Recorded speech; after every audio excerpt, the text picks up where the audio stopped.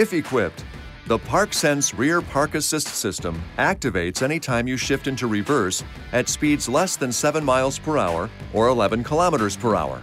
The system uses sensors on the rear bumper to scan for obstacles behind you. Push the button on the front center console to turn ParkSense on or off. The Rear Park Assist warning appears in the instrument cluster display. When the system detects an obstacle, it will display arcs and produce a half-second tone.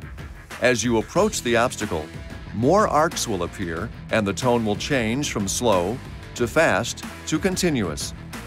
To access the system via the touchscreen, from Settings, select Safety and Driving Assistance. From there, adjust ParkSense to your personal preferences.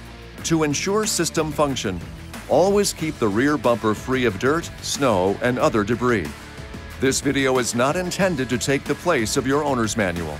For complete details and other important safety information, please see your owner's information.